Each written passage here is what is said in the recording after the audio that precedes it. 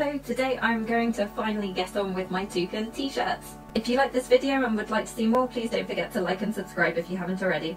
Okay, so the story is that every so often I meet up with one of my friends who doesn't live in the UK anymore, but she comes back every so often and we meet at a midpoint between our two locations. I think it was in 2018. It was a really hot summer here in the UK. Yeah, it was just really hot and there was a Lido. And we thought, yeah, let's go swimming. We didn't have any stuff for swimming, so we grabbed a swimsuit from Primark and a towel, which obviously isn't the best idea and not the most sustainable idea. Anyway, we did try them on in the fitting room with the idea that we can then keep these items. They were fine in the changing room, but obviously when you then we got into the Lido and we just found they weren't that appropriate. Yeah, it's just the way it's cut isn't great. Yeah, it's not one that I've ever worn again to swim in my local pool. Today's video, I am going to just show you the part where I attach this to a t-shirt. So I'm going to make the t-shirt from scratch because I don't have many plain tops anyway. I had a bit of remnant fabric which I could make a t-shirt from, and I thought I'd try a new pattern as well. The pattern I'm using for this is from A Beginner's Guide to Sewing with Knitted Fabrics by Wendy Ward. So here is the book here, and I'm going to make the peak t-shirt from it. So the peak t-shirt is quite a nice, simple, fairly high rise. It's got a neckband.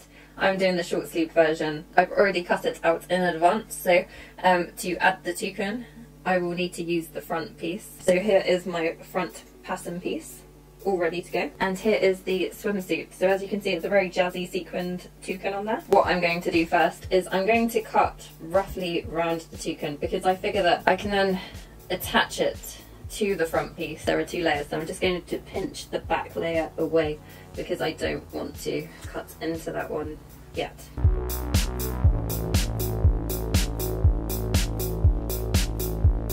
Okay, so next I think I'm going to add some underweb to the back, just because I'm not sure how well it really works with knit fabric, and that's the main thing that's been putting me off actually making this top. But I think if I can get it to roughly stick and it just attaches to start with, hopefully then it should be okay.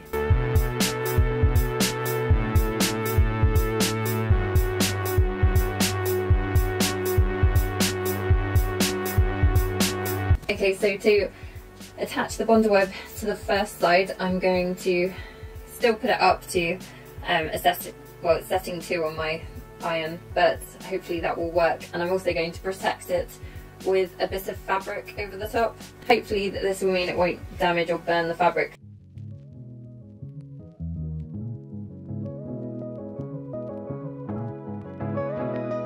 Okay, so it seems to have stuck on okay, I think. But overall, I'm quite surprised at how well it has stuck on.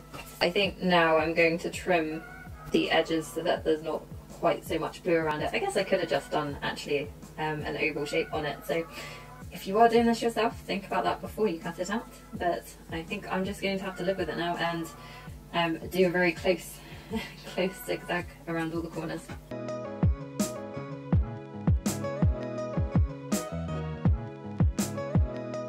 Okay, so I've now got my toucan all cut out ready. I now need to position it, which is probably one of the trickier parts.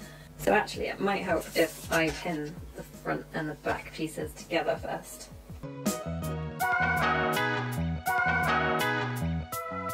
I'm just going to line up the shoulder seams with the dress I'm currently wearing. Then I'm going to roughly work out where to place it on my top. So I guess to be a bit more accurate, you could pin the sides of your top as well. I'm just going to go to a mirror and pin that one. Actually, before I do that, I am going to remove the paper backing. Okay, so I've decided on the rough placement of the top, so I just went in front of a mirror, placed it roughly, and then put a pin at the top and the bottom just to get a rough idea of where to put it. I'm now going to do a couple of quick measurements actually, just in case it is really going off to one side or not.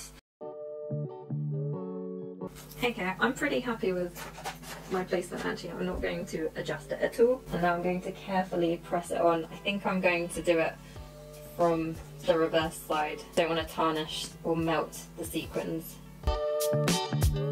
So as you can see, I've left pins in, which isn't ideal, but I just don't want it to move. And I'm going to put my bit of protecting fabric over the top.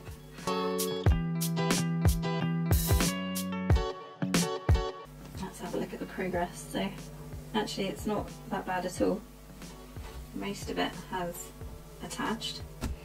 Okay, so I've attached it. You could probably get away with doing a straight stitch on this because this toucan's so solid that I don't think the fabric would be able to stretch there anyway, but I'm not sure I want to risk it. I might do a really small zigzag round and see what that looks like. I've got a ballpoint needle in because they're knit fabrics. I'm just gonna really take my time on this. Because also I don't know, I could damage my needle if I do hit a sequin. So let's see. Okay, so I'm not really liking the effect. It just looks a bit very just stuck on toucan, which obviously it is, but you know, I might wing it with a straight stitch. I'm going to test it on a different section of the bed and I might end up unpicking what I've just done if it works okay.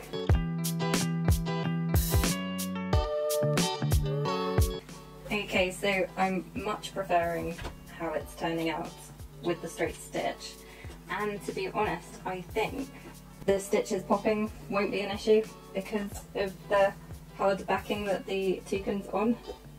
So I'm now going to unpick the bit of zigzag I did do. I'm going to stitch all the way across and then I'm going to really carefully trim away the excess blue border.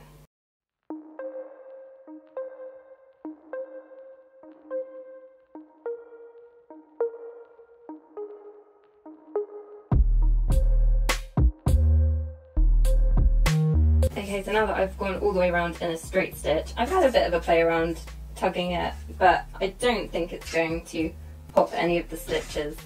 So I'm really happy with that. It's a lot easier to do straight stitch. So the way I'm going to trim it is using these duckbill scissors. And you gotta be really careful you don't cut your thread or the fabrics. So the odd bit's still a bit caught by the Bondo web, but it's peeling away really easily. I think most people who've used Bondo web knows it. Doesn't stay stuck forever.